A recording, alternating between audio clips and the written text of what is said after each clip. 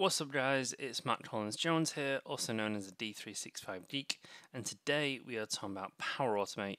We're talking about functions and expressions, and we're going to talk about the iteration indexes function in the referencing functions section. So, what is this function? This function allows you to basically create a count of the number of iterations or the number of times you're going through a loop, and gives you that as like a value. So it's a bit like setting a variable and having like a count of that variable for the number of times it's gone through that loop. It's a bit hard to explain, but I'll try to show you it with examples, which might be a bit easier to understand. So let's take a look at it. So I'm in Power Automate here. I've got a CDS trigger for when a record is updated, and then we're going to list some records. At this point, I'm going to initialize a variable. So I've got a variable here called var1. It's just an integer, and we're starting off with a value of 0. Next thing we're going to do is we're going to do a for each loop.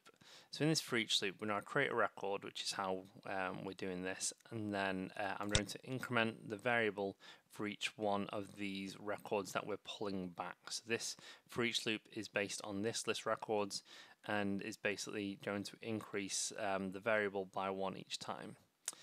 So that's how we're going to increase the variable. Now what I'm going to do next is I'm actually going to have a do until loop. So do until is actually a really useful looping mechanism because it allows you to loop through a series of actions until you hit a certain number. So you could use this to wait for certain things. So in this do until loop, we're actually saying we're going to wait until var1 is equal to 2. But inside here we could do certain things. So we could, send emails, we could, do anything inside here, which it would do until this value equates to true, or can be just used as a wait condition. But for that, you probably want to use delay until. So what we're going to do is we're going to wait until this variable, this var1, is equal to 2. Now, then I actually have another do until loop, and the reason I'm doing this is I want to show you what this function does when you have a nested do until loop. So I've renamed these do until loops to wait var is the parent one and wait var2 is the child one. And what we're going to do in the wait var2 is we're actually going to wait until the variable 1 is equal to 4. So we're going to do the first one until it's equal to 2, and then we're going to do the second one until it's equal to 4. Now I've got two compose actions here. So if I click into compose here, click this compose, and if I go across to expression, and then I can scroll down until we get to the referencing functions. Down to referencing functions, and then we have this iteration indexes, and then it says loop name is the parameter we need to pass in.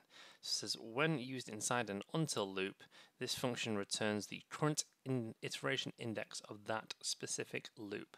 So what that's saying is it's going to give us a number of the index, so how many times that loop has run, and where we're at with it, so we can use that later on. So this could be used potentially if you want to break out of a loop if it's going to like too far down or there's too many loops, and you create an infinite loop sort of thing. So we could say if the loop hits like 10, we want to exit out and do something else. So in this instance, I'm going to click in iteration indexes there. We're going to see it as put up there, and then next we're actually going to use the name of these do until loops. So I'm just going to put single quotation marks and then type wait var.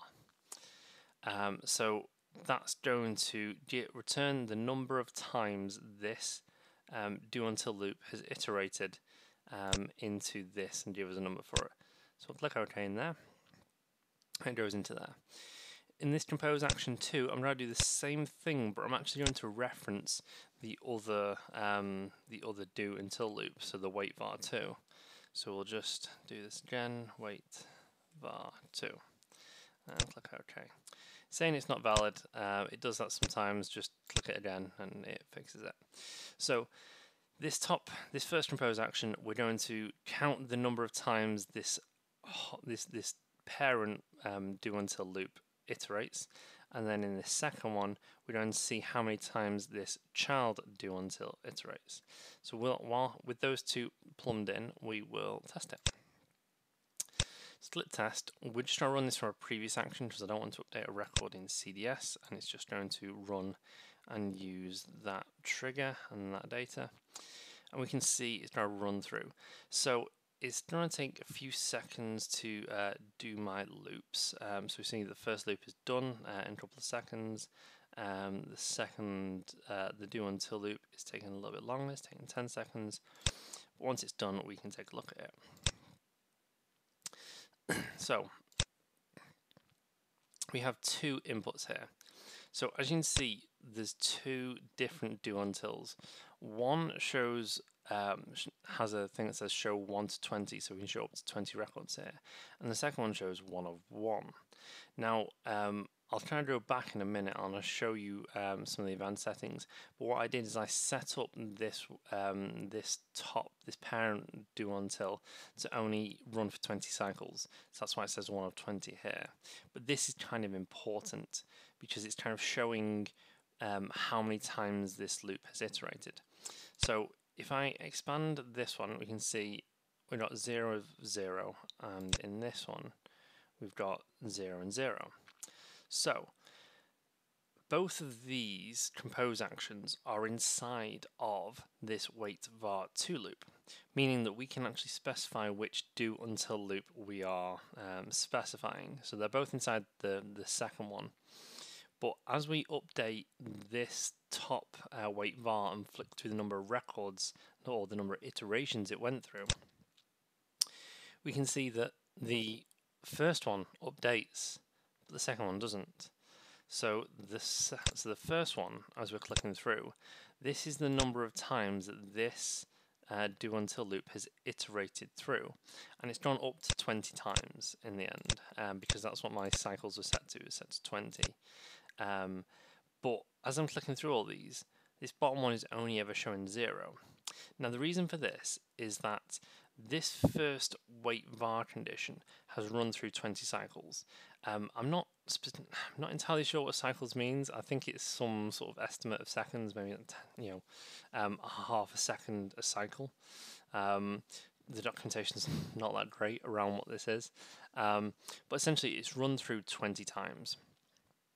And as it's run through 20 times, we know that in the time it's taken to do these parts, or in the time it's taken to do this, the variable has updated from 0 to 1 to 2 to 3 to 4.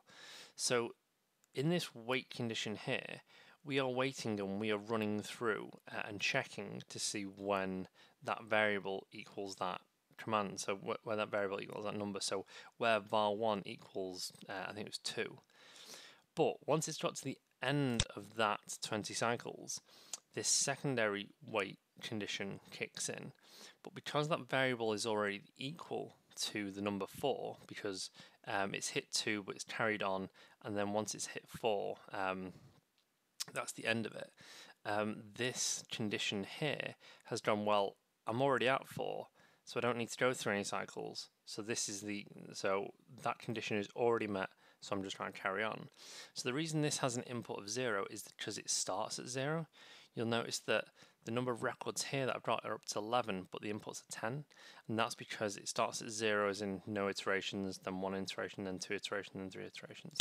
And that's kind of what this is referring to. So during this second wait condition, we've already met the criteria that we required.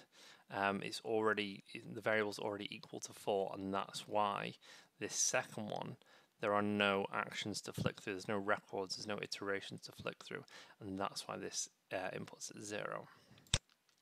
Let's go to edit a second.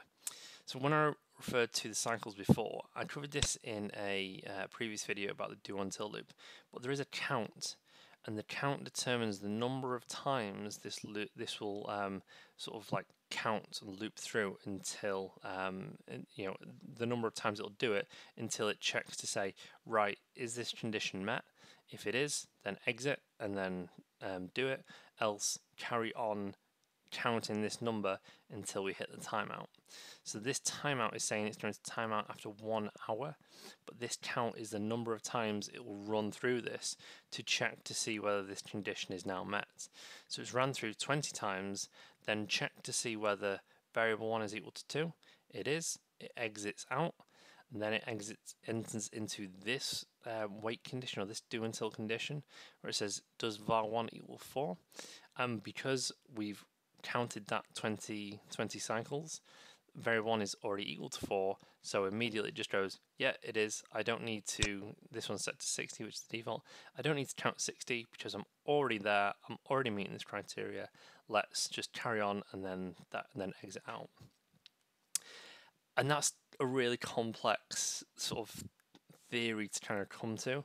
So kind of hope that explains it a little bit better than kind of reading the documentation, because it's not that great. But essentially what we're doing is we are going to essentially count to 20, not really count to 20, kind of count to 10, but we're going through 20 cycles of checking if this equals this, and when it does, we're going to exit out into this one, and then when this equals this, we're going to exit out again, and that's what these two indexes do. This tells us how many times it's iterated through, and you can then store that and use that later on. So I don't have any use cases myself about what this would be used for. I said I think it'd be times when you want to exit out of loops and things like that. So if you have a good use case, or if you use this at the moment, let me know in the comments down below. I always want to know these things. If you like this video, please like and please share it with your friends. It's always appreciated. If you've not already, please subscribe to my YouTube channel, and I'll see you next time.